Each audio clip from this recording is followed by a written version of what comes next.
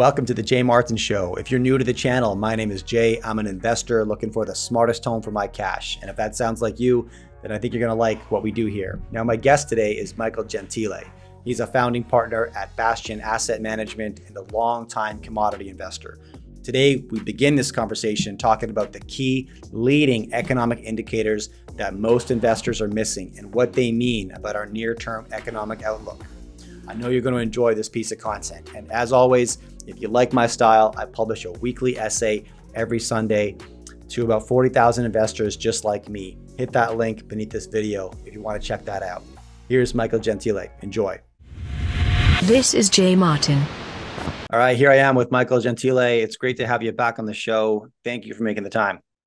Great to be there, Jay. Okay, so let's start here. If I am scrolling through Wall Street Journal, Bloomberg, Reuters, a handful of mainstream news outlets these days, I see a lot of headlines that are applauding the success of the soft landing in the United States. Simultaneously, in the month of August, I think there was a record set for bankruptcy filings reported in the United States. There's a handful of other metrics we could look at, from auto loan delinquencies to credit card application rejections, but it doesn't strike me as a soft landing that should be applauded. How do you see it, Michael? Let's start there.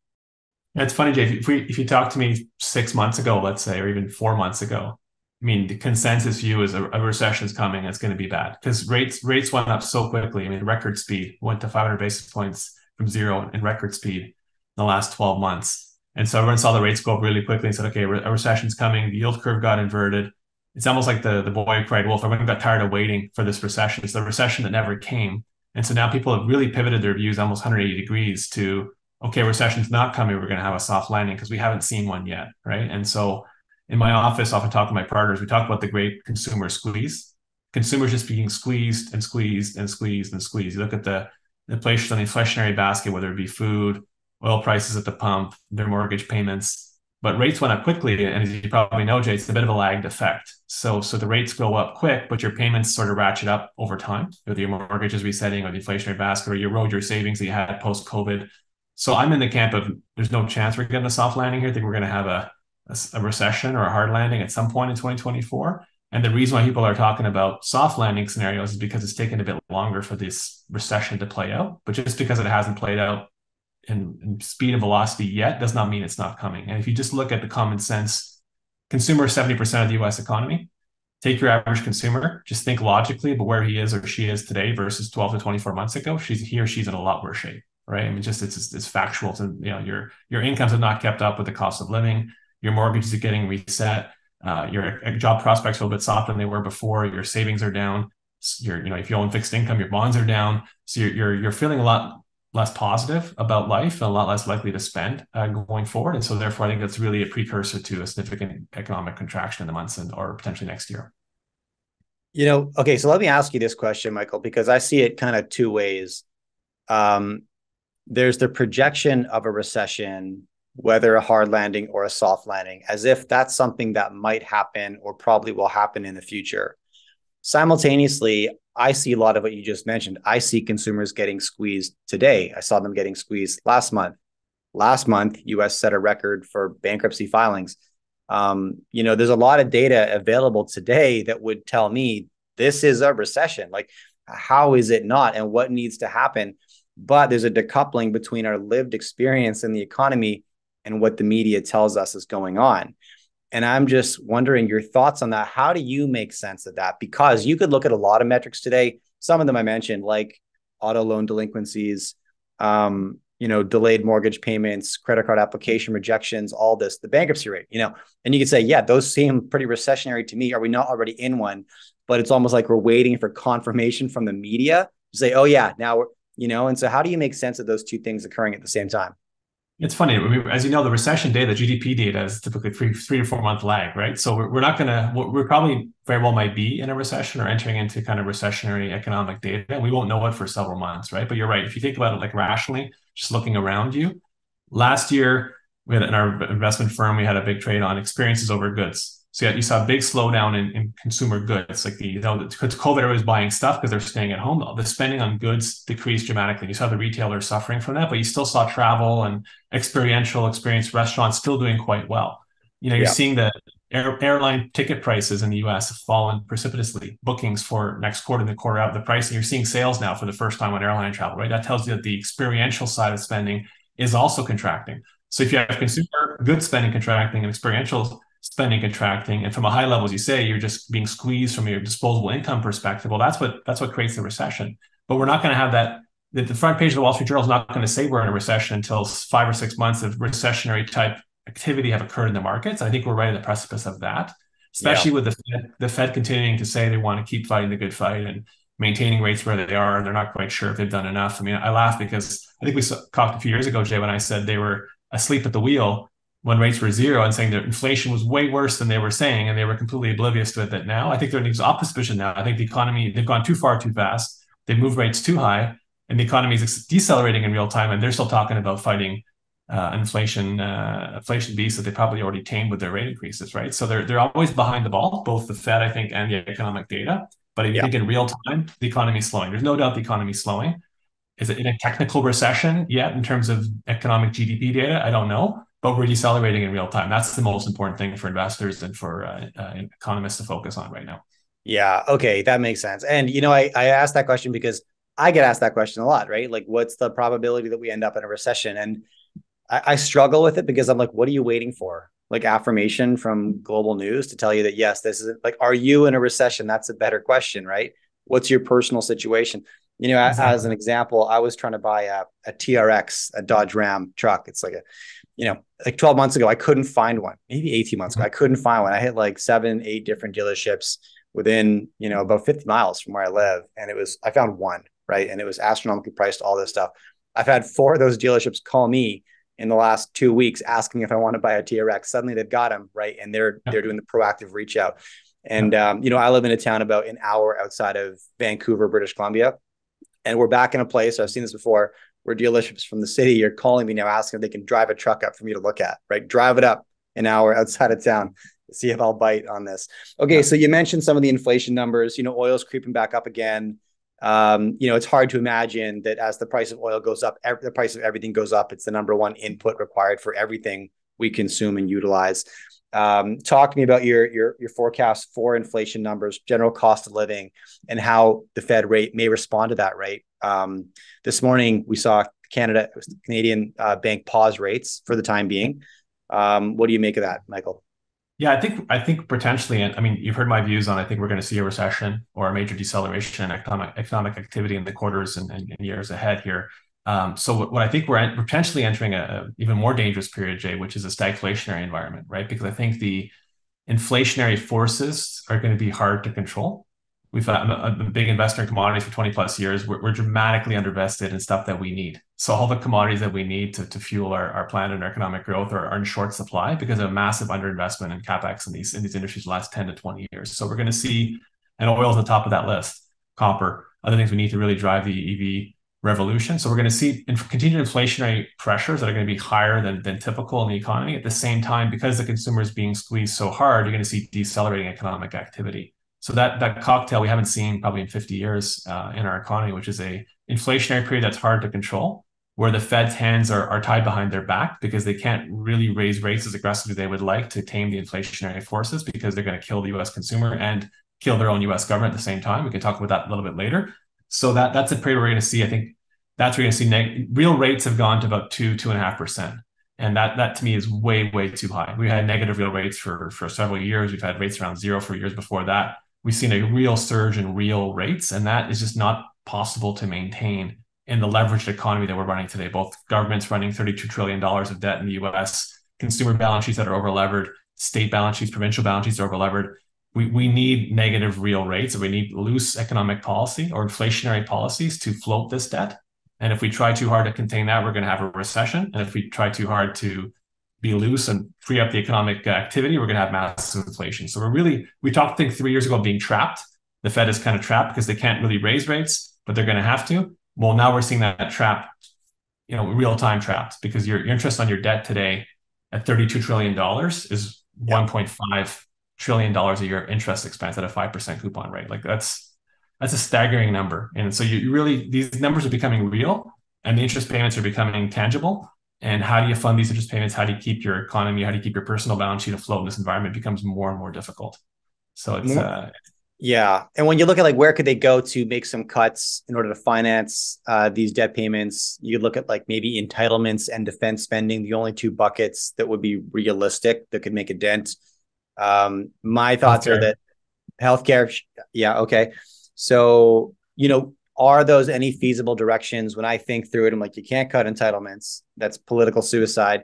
They're not going to cut defense spending. I expect that to go up because presently we're manufacturing a lot of our key systems overseas. We're trying to bring those home. That's going to increase the cost. Also, we're entering into some kind of a new Cold War, increasing the emphasis on defense competency. Do you see any options there, Michael? Any cuts that could be made to balance this? Politically extremely difficult, and I see zero will from any politician that I follow to actually take those steps. I mean, we had this experience, Jay, in Canada in the 90s. I mean, Canada, people forget, Canada almost hit the wall in the 90s, a period where our bond yields were surging 200, 300, 400 basis points above the US comparable treasury yields because the market was concerned with Canada's solvency because our debt got really out of whack. And then the Chrétien liberals, Paul Martin liberals came in and started the job to fiscal austerity and making those hard cuts. And the conservatives followed through and brought us back to balanced budgets. And that was a period of actually really good economic time for Canadians. Obviously, it's a very painful period. Nobody wants to do that because it's not popular. It's extremely politically difficult. The only times in my life that I've seen politicians do that is when they're literally their backs are against the wall. When the bond market starts to revolt and your yield starts spiking, like we saw in Europe in the 2014, mid-2015 period, when you see or Argentina, places like that where your bonds start blowing out, you have no choice but to make cuts. But until that time comes, very few politicians want to take the pain of doing that, even if it is the right thing to do. And you're right, the interest on the US debt currently is exceeding defense spending. I think it's exceeding healthcare spending. Like, it's staggering. Just the interest on the debt is exceeding those three big buckets that you talked about. That's scary because that interest, you can't make your debt go away unless you inflate it away. You can't cut those entitlement spending. So that's why I think inflation or dollar devaluation, however you want to call it, is here to stay because it's the only politically attainable way to maintain those spending levels without causing a revolt, other than somebody coming in and saying we're going to take 5-10 years of our pain and sacrifice and shared sacrifice as a country to get our books back in order. It's very, very difficult for the people to do that. Okay, so I want to talk about where investors might look as a sound strategy for that scenario. I think I know where you might go. So before I get there, I just want to double back to the story you shared about Canada's budget from the 90s through to the 2000s. In a ton, it was, we were more or less an insolvent country, got back to a balanced budget. And the conservative government that picked up where Chrétien left off was the Harper government. They did balance the budget. Through 2008, they did run a deficit. Then they corrected it. They did run stimulus. Then they ended it, right? And we actually came through the 2008 financial crisis with a stronger balance sheet than any other G7, G8 nation. We're absolutely not in that situation anymore. Do you think I am just pulling on fantasy to think that if the conservative leader, Pierre Poilievre, takes office, he's the first conservative leader to have been endorsed by former Prime Minister Stephen Harper since he was in office. He's taken a pass on every leader since he was in office, but he's now endorsing Poilievre. I'll maybe leave it at that. But do you think he has the stones? Do you see any politicians with the stones now to do the hard thing, right? To sort of compromise their political career in exchange for improving the financial health of the country, either in Canada or the US? Do you see that today? Yeah, I mean, I think, look, I'll put the probably out for a second on the side. I want to get to your question. You talked really nicely about, the right time to run deficits as a country is in periods like 2008, in periods of major financial distress, like total global economic meltdown, major economic recessions. As the government, you want to be spending counter-cyclically. So when the economy is in contraction, that's when you use your balance sheet as the government to go out and, buffer the economy. But what we did very smartly as a country in 2008 in Canada was once that buffer was used and the economy started to recover, we cut back on spending. We ran balanced budgets or surpluses to save for a rainy day. Same way my family or your family should be doing. When times are good, you should be putting money away for a rainy day. So when the hurricane or the tsunami hits your family, you have the financial means to survive. The big mistake we made post 2008 was we kept the stimulus going.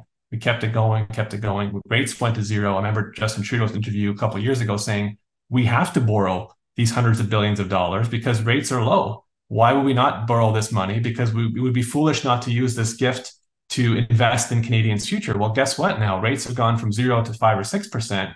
We doubled our debt in Canada for a period of 5 years. In the US is very similar. From Barack Obama to today, it was, I think, a tripling of the debt, 10 trillion to $32 trillion.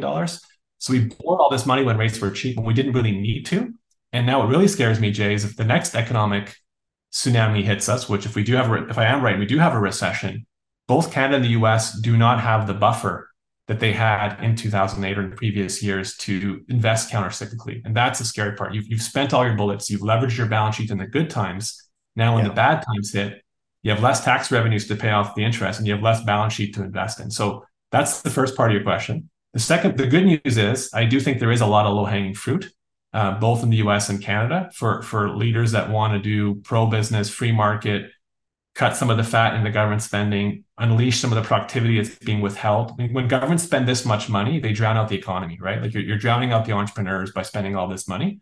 So I think there is room for a Poilievre or for conservative governments in both countries to come in and improve things, but they are operating now with hands tied behind their back. The debt levels are so high and a pending recession, in my opinion, is so near. The job is much, much more difficult than it even was in 2008 or it was in Canada in the 90s because the mountain is higher to climb and the work that needs to be done is more significant, which means you're going to really have to have voters to come to understand that maybe the right thing for them is not promising them sunshine and rainbows, but promising them the hard truth and telling we have to sacrifice the next 5 to 10 years as a country, as citizens, to make sure that the next generation have a future, have an economic future that's as rosy as we did or my parents did, right? Yeah. So but most politicians don't want to talk to that because nobody wants to hear 5 years of hard times and shared sacrifice. They want to hear more government spending, more programs. The government has an answer for everything. That's not the truth. And at a certain point, you run out of money, and then people find out the hard way that is the hard truth. I publish a weekly newsletter every Sunday. If you would like to subscribe, hit the link right beneath this video. Now, I'm an investor, but I don't write about managing money. I write about managing my mind. Without question, the hardest and most important part of allocating capital through volatility and getting some back. If you want to read my newsletter, hit the link right beneath this video. I know you'll love it. Now back to the interview. Enjoy. No, yes. Really well said, Michael, and thank you for that. I'm waiting for the candidate who gets to the podium and says, it's time to make Canada tough again. Let's do this. Where's that? Where's that individual? Bring him out. Okay, so look, I want to talk about where you might be looking as an investor to hedge against. I agree with you. I see the same, what I believe to be leading indicators pointing towards some rougher times ahead. It's the right time to have something tucked away. What can investors do today? And maybe I'll preempt this question with sort of my thoughts on it and love your feedback on that. So I'm seeing a bit of a rotation, I believe, from the smartest money that I'm in touch with away from speculative tech stocks over the last 2 years towards more raw materials, mainly the commodity sector. And you touched on this earlier. It doesn't really matter where you look, copper, nickel, oil, natural gas. These have been starved of capital for 10, 15 years now. Demand's going up. How do you reconcile that with a weak economic outlook, though, right? Which typically depresses demand for key commodities. What do you think about that? Yeah, so I would say if you follow the thesis of my logic so far, I'm looking for kind of a stagflationary environment where the economy is going to be softening and the governments are going to be forced to de-dollarize or inflate their currencies away to cover their cost of living. Governments living above their means, so they're going to have to print the money to live at this level of standard living for longer, right? So in that situation, if you believe in a more inflationary or stagflation environment, which I do, with constrained interest rates because you cannot afford to raise rates any higher, then hard assets should do very well. Or hard assets will at least protect your standard of living much more than a speculative tech stock will do in that kind of environment, right? So I am predisposed to hard assets. But your question is a good one. I've covered base metals, oil and gas, all the commodities for 20 plus years. And typically they don't do very well in a recessionary environment. So I do have some pause when it comes to the economically sensitive metals. At the same time, the underinvestment has been so dramatic. You're seeing copper, right? We had huge fears of recession for all of 2023 and most of 2022. Yet copper never really broke down above $3.50 a pound. In previous years, you would have had copper at $2. Would have got completely crushed because people say, here's a recession, I'm going to sell my copper. Same thing for oil. Oil sold off, but it's held in very, very well. So those commodities are telling you that we have dramatic shortages in them and that probably the US dollar is slowly eroding as its eminent position in the global financial markets. So those hard assets will protect value. My top place to invest, Jay, under my current scenario is actually gold because gold does well in a recessionary environment. It does extremely well in an inflationary environment or a the loss of fiat currency purchasing power type environment. And also, it's extremely out of favor right now. It's not, this gold stocks and the sector is not well appreciated by institutional investors. So in terms of a fund flow perspective, there's a lot of money that can flow from speculative tech into gold. That trade is extremely early in its infancy. So I like that trade. I like copper because I think there's going to be there's not enough of the copper and the battery metals to do this green transition that our politicians are trying to pull off. So I think we're going to have massive shortages. I'm in the weeds on these junior explorers and developers. Building a mine is extremely difficult. And these politicians are building spreadsheets at their big fancy conferences, and they don't understand how hard it is to build a mine. And therefore, their projections for copper, nickel, and base metal supply to meet this demand is completely off. And we're going to be dramatically short those metals.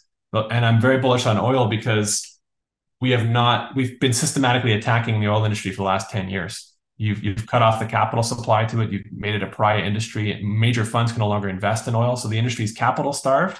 And politicians are basically sitting every single day, we don't want oil, we don't want oil, we don't want oil. But guess what, Jay? The world needs oil, a lot of it. And so supply has been dramatically curtailed. I think demand is going to be stronger. And I think the EV revolution is going to be a lot slower than people think. So demand is going to hang in longer. So yeah, I'd say copper, gold, oil, they're all good places to look. And they should benefit from the tailwinds we talked about today in terms of the inflationary pressures persisting in the economy.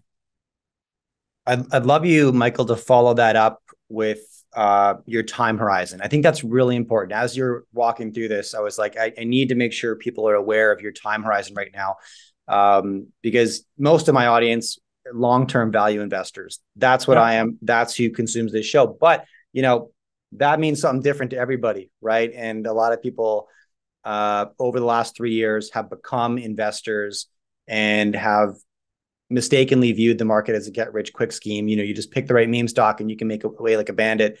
Duration, in my experience, is the one competitive advantage that we can all have, and that's where real wealth is made. Talk to me about your time horizon when you think through your dire economic outlook, but copper industry is starved of capital. You're parking cash there because hard assets tend to preserve your purchasing power. And over what time period do you tend to focus? Yeah, so my own personal capital, I'm like a 3 to 10 year time horizon. So I have a very long term horizon. I tend to be contrarian. So when you're contrarian, you have to be patient by nature, Jay, because you're probably a couple of years early on those trades. It always takes a bit longer when you're contrarian for the market to wake up. To give you an example, I started investing very heavily in gold in late 2018, early 2019. So gold was $1,300 an ounce. You can go back to my past interviews on YouTube, and my macro thesis is almost exactly what it was today. And the thesis has played out really well, and it continues to play out very, very well from a macro perspective. The gold price has gone from $1,300 to $1,900 an ounce in that kind of period. Yet in general, the stocks haven't yet to respond. But the way I look at things is I have a thesis for kind of 3 to 10 year view on an investment that I'm looking to make. And I'm constantly checking my thesis. Is there something that's changed to alter my thesis? My thesis no longer valid. Was I wrong about that investment thesis? When I look at gold, all the boxes have been ticked, continue to be ticked for a very, very positive outlook. Yet the stocks have not responded yet. So I remain extremely heavily invested in that sector and extremely bullish because my thesis is intact. And in fact, the macro is unfolding exactly as I thought. Investors have yet to kind of flow into that trade, but they'll come. I'm confident in that. So when your investors hear people like me talking, like it's not go out and buy stock XYZ tomorrow and expect to make money by Friday. It's the idea is you're positioning yourself for certain trends. You're looking for great value and you're hoping to make 3, 4, 5, 10 times your money if you're right and you're patient. A lot of investors get involved today, say that Jay makes a lot of sense, Mike makes a lot of sense. Let's buy some gold stocks, and they lose money tomorrow, and they're out by Friday. And that's not how you make money in the market, right? So you've got to have the fortitude to hang in there, the thesis, the conviction, and patience. You remember Michael Burry in The Big Short wearing the death metal headphones. He knew he was right, but he had to wait and wait and wait for the market to realize the facts that he had uncovered first. He had to be patient, and he had to be willing to lose money while he waited for his thesis to play out. And that's often investors don't have that fortitude. They want to get paid right away, and therefore they chase winners. And that's why the Magnificent Seven tech stocks are making new all-time highs every single day, is because you get instant gratification there, right? And you have that validation to make money, and your peers own the stocks. So it's not easy to be contrarian, but that's how you make a significant capital in the market. It is. And, in terms of the Magnificent Seven, I think those prices are often like, what's the term? Self-fulfilling. Investors are just chasing higher prices. Loop. Yeah, it's a feedback loop. Yes. And then eventually you buy it, it goes up, you feel smart. Your neighbor buys it, he feels smart, she feels smart, and it goes on and on until it stops. And then it's an extreme case of these, pyramiding stocks I mean, these P multiples have almost doubled in the last 2 years, and the earnings growth, the revenue growth of these companies decelerated dramatically. It's very rarely you see that, but they're all parking their money in the same names. Yeah. And I really appreciated your stance. And like, as you said, investor fortitude, having conviction in your time horizon gives you that fortitude to withstand the short-term volatility, right? And Yeah. as you mentioned, and, in my newsletter, I talk about some companies that I own.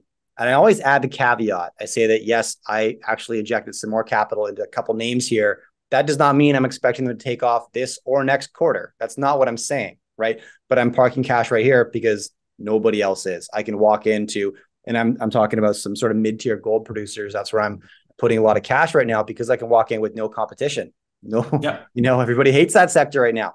Great companies with management who have, hit it out of the park 2 or 3 times, great track record, and success typically begets success, but the market doesn't care right now. Exactly right. Okay, very cool. How do you break down your risk management when you're looking at the commodity sector, Michael? Anything you'd share with my audience about? We've got a lot of new viewers to the channel who are now looking at the commodity sector. I think their timing is really good, but what kind of counsel would you provide to somebody who's been an investor for maybe five plus years, but they're just starting to look at commodities over the last year or so? How would you? Yeah, I mean, look, there's lots of ways to. I've learned over the years. You learn a lot by how from losing money than you do from making money. So there's a lot of ways to lose money, and you learn every time why you've lost money. I'd say in the commodity sector, a few things on a high level.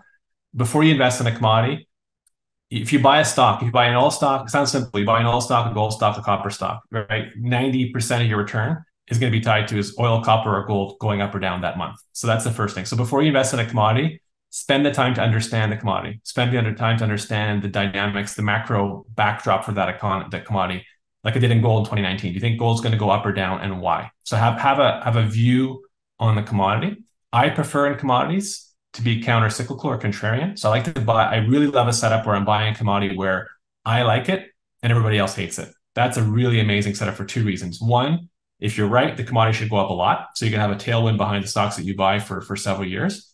2, when everybody hates a commodity, typically the stocks are trading at fire sale valuation. So let's say when gold was $1,300 an ounce, they were pricing in $1,000 gold because people just hated the gold sector. So you're getting a stock that's pricing in a commodity that's even lower priced than where the commodity's trading today, which is already a very low price commodity, if that makes sense in terms of the logic, right? So get your basis set on the commodity. I prefer buying things that people don't like that I think is going to go up versus, let's say, lithium or something that's like red hot right now.